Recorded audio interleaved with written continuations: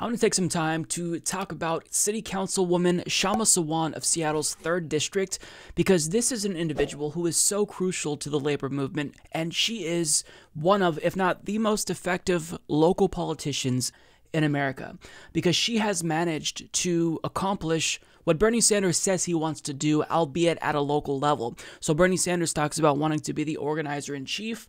Well, she's replicated that strategy at the local level.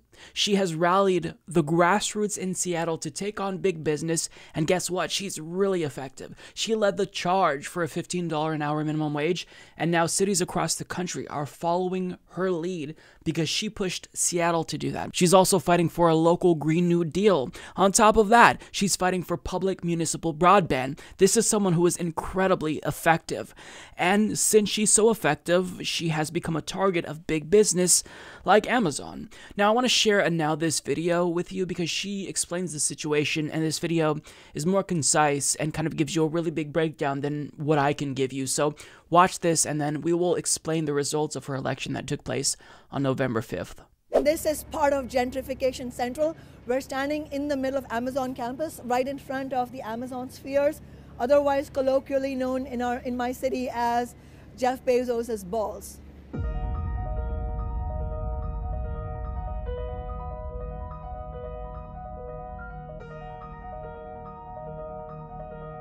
Jeff Bezos and his fellow billionaires have gone to war in this city, and in this year's city council elections, they are attempting to straight up buy their candidates and do a hostile corporate takeover of City Hall.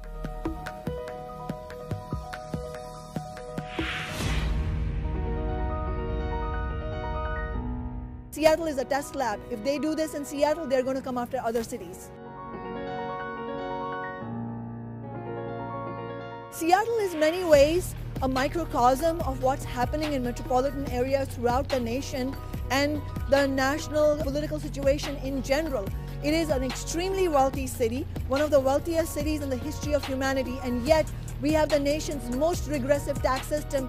And in the same period that construction has boomed and has made untold millions for property management corporations, the venture capitalists, the big banks, more millionaires and billionaires have been created. In that same period, we are seeing devastating inequality, an explosion in the homelessness crisis, and affordable housing that is at such severe shortage that even the middle class is experiencing an epidemic of economic evictions. And that is why, what happens in Seattle matters to working people and those of us who want social justice in every city throughout the nation.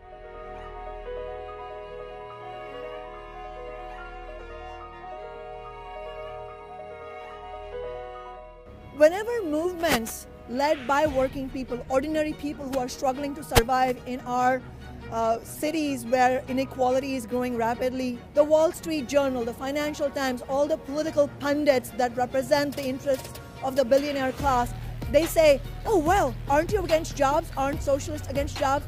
And I think it's important for us to point out that we refuse to accept a system where the only terms on which some of us get decent jobs is on terms of allowing every city in every world to be a race to the bottom for most of us. Refusing to accept this race to the bottom is critical. The lessons of the $15 minimum wage show that actually it's the opposite of what the Wall Street Journal will tell you.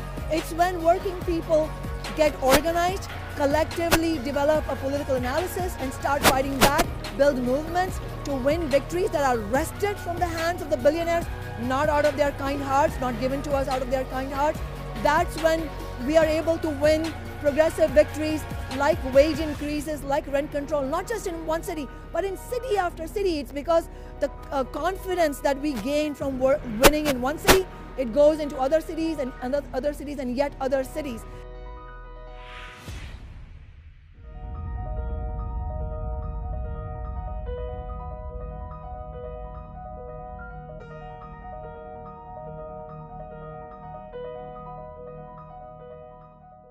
Now, it's not just Amazon. I need you to understand what's been happening in Seattle. Whenever she proposes a policy and starts pushing for something, that's when big business starts spending big money. And they are pretty brazen about that. So, of course, we saw what Amazon did once the Seattle City Council passed a head tax in order to stop homelessness. They got the city council to backtrack. And on top of that, she proposes public municipal broadband, Comcast, and CenturyLink start pouring money in. She proposes rent control, then realtors pour thousands of dollars into the city to stop that. She proposes a local Green New Deal. Puget Sound Energy spends thousands to defeat it. The reason why they're spending so much time, energy, and money trying to stop her agenda is because they know that she poses a real threat. Because when you have the people behind you, you can actually accomplish really amazing things, and she's evidence that that is in fact the case. So she's someone who's incredibly important, right? She may be in Seattle, but she is proving that Bernie's organizer-in-chief strategy is absolutely viable. So if we want things like Medicare for All, even if we don't get money out of politics, even if we don't defeat capitalism, we can still do that so long as we have individuals on the ground fighting for it. Because like any good politician, like any organizer, you know that real change comes from the bottom up, not the top down. So she is using the grassroots to push through an agenda that the people of Seattle desperately want and need. So companies like Amazon, they're not just spending a lot of money to defeat any initiative she's fighting for. They spent a lot of money trying to defeat her, as the Now This video explained. And unfortunately for them, it seems like they might actually get what they want. Because as Owen Higgins of Common Dreams reports, Socialist counselor Kshama Sawant, one of the company's top targets, told The Guardian that her race had been uphill and that the power of a massive corporation like Amazon stacked against her campaign had been difficult to overcome. We have run a historic grassroots campaign with working people, community members rejecting Amazon and billionaires' attempts to buy this election, and that doesn't mean we're going to win every battle against the billionaires, said Sawant. What matters is the political clarity that the billionaires are not on our side and that this is going to be a struggle. Seattle is still waiting for the final results in the race. Washington has a mail-in voting system that makes final counts unavailable for days after voting, but as of Wednesday, it looked likely that Sawant and fellow socialist Sean Scott were headed for defeat against Amazon-backed candidates like Egan Orion and Alex Peterson, respectively. Neither Scott nor Sawant had conceded at press time. Now, at the time I'm recording this video, it still doesn't look good, but it's not over yet. And as Sarah Jaffe, a journalist, points out, let's remember that mail-in voting in Washington state means Kshama Sawant's race is not over. Yes, she's trailing. Yes, it's because of Amazon money and frankly, because some comfortable liberals find her too radical. But let's not write her off yet. So it's not over until it's over, but the reason why I'm talking about this is because this is an incredibly important race. If she's able to defeat Amazon in spite of all of the money that they're spending to defeat her and her agenda, that really demonstrates how powerful labor and organized grassroots movements are. And it will reflect what we're able to accomplish at the national level.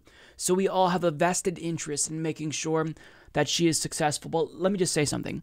In the event she loses, we don't know that that's going to be the case, but if she actually does lose to the corporate shill that was running against her, then this is not the end of Kshama Sawant. By no means. This is a defeat in one battle. But rather than trying to defeat Councilwoman Sawant, Amazon's going to have to defeat Representative Sawant or Senator Sawant because she's not going anywhere. So this is an incredibly important race that I want you to pay close attention to. And I tried to bring Kshama on my show last week. Unfortunately, she had a budget meeting that ran over, so that didn't pan out well. But I do want to bring her on in the future because I think she is such a fantastic resource for just telling us what we need to do to affect change. But I will encourage you to watch an interview that she did with Michael Brooks because she breaks it down, you know, what's at stake and how you can win against large multinational corporations that are trying to defeat you. And shout out to Michael Brooks, by the way, who actually put me in contact with her team because I've followed Kshama's career now for quite some time. And she really is the real deal. So if you haven't heard about her, then change that and understand that real change is possible because this individual in one city has proven that that's the case. It's certainly not easy to affect change, but she demonstrated that it's possible, and she basically showed us what you need to do to make that change happen. You rally the people, and she understands that, and anyone who's a true leader who understands what we need to do to accomplish change in this country understands that as well.